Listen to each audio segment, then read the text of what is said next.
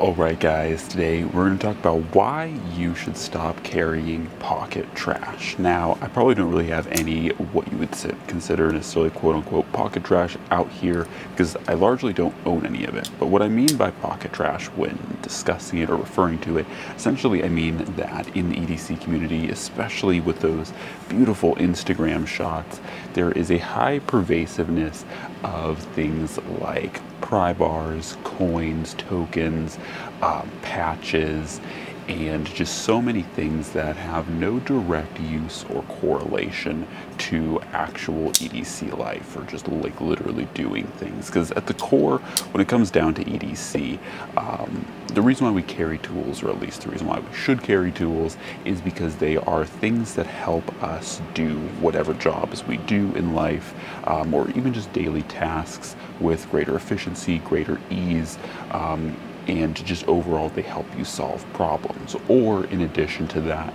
they help you with preparedness for potential problems. I think of things like EDC firearms. You know, you're probably not going out on a daily basis and using them, at least I would hope not, but at the core you carry it for preparedness, right?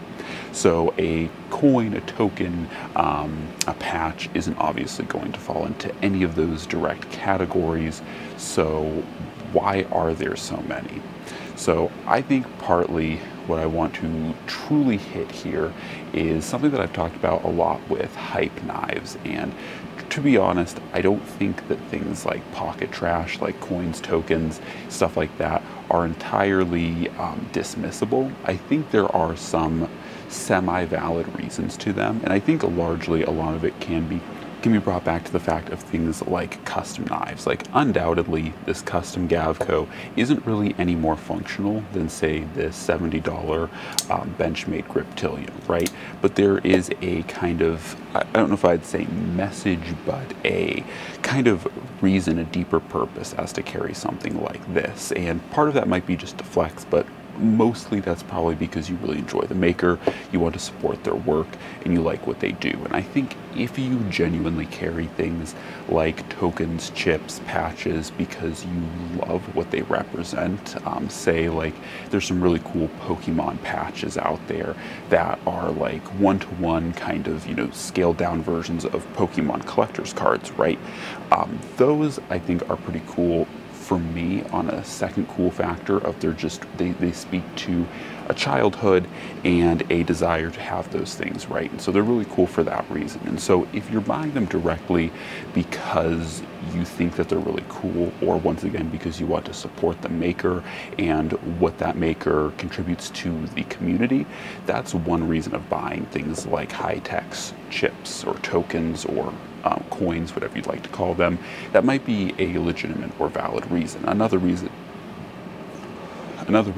like I said, like even with the Hi-Tex chips, one time I tried to get in on a Mega Man drop because I really liked Mega Man. It's a older kind of vintage game, if you will, and I really liked it. And video games definitely have a contribution to my EDC. So for me, it means more than just like what it is on the surface value. However, I think the real issue lies with pocket trash when people see those things like chips, tokens, patches, and coins and such, and they feel like either A, they need to buy them so that they can sell them to people like myself that may have a deeper value, or B, they buy them because they're trying to fit in and they feel like they're not a part of the club unless they have those things. So I think that there is definitely a pressure, especially when we like see newer people in the EDC community, or maybe people who are, you know, kind of coming up in the EDC community,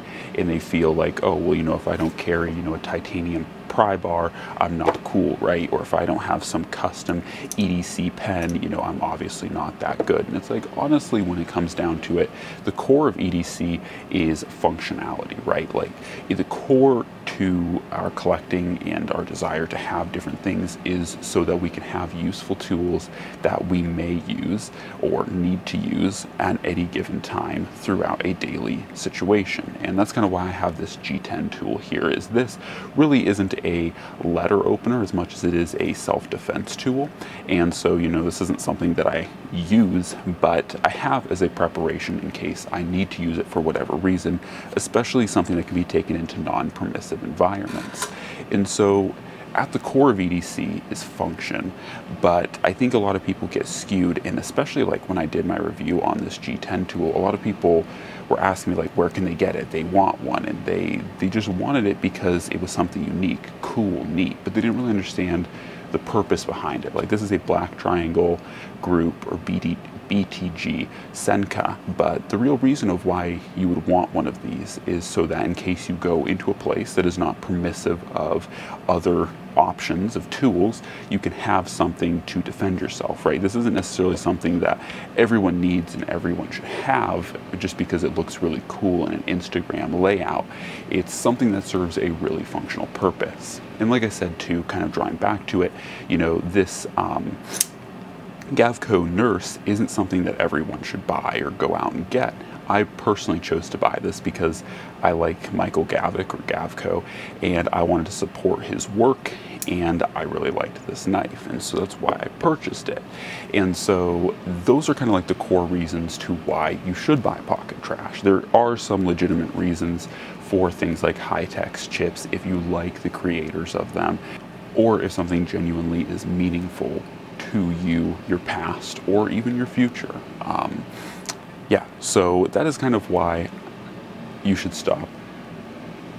However, if you are one of those people that is solely just buying Pocket Trash because it makes it look good for your Instagram, or it looks nice as a collection set, or you're trying to chase some kind of ulterior motive, I would definitely recommend, not saying that you should just stop, of course, you're free to do whatever you want, but definitely But I would definitely encourage you, if you are just collecting this stuff, especially for reselling to other people, but even if you're just collecting it for no real intent or because you see other people doing it, definitely take a moment to step back, because I think the biggest thing that can become an issue is when you're just collecting this stuff for no reason is ultimately companies that aren't necessarily trying to exploit you for money kind of end up exploiting you for money because this stuff doesn't really do anything for you. If it doesn't really serve a function or a secondary type of cool for you, ultimately at the end of the day, this is just a piece of titanium, or this is a piece of titanium milled into a pen, which once again does have its uses, but like the tokens and stuff usually have a second kind of cool factor for most of the people that go after them. So anyways, I feel a little bit mixed about the whole like Pocket Trash world. I might end up with some Hi-Tex chips in my life at some point, but there's not a huge rush. And personally, for me, when it comes down to more like supporting makers, I'm more interested in supporting people who create tools, even if it's not directly knives, but just tools that have or can serve a highly functional purpose. Once again, similar to things like pry tools that don't necessarily get used every day, but do still have a lot of benefits and use to them, especially with things like when you go to the range and you shoot a lot. These little pry tools can come in pretty handy, so long as you know what you're prying on. But yeah, especially like when you're trying to move like metal or steel targets around and stuff, sometimes pry tools can help with that. But yeah, anyways guys, as always, God bless, and I'm out.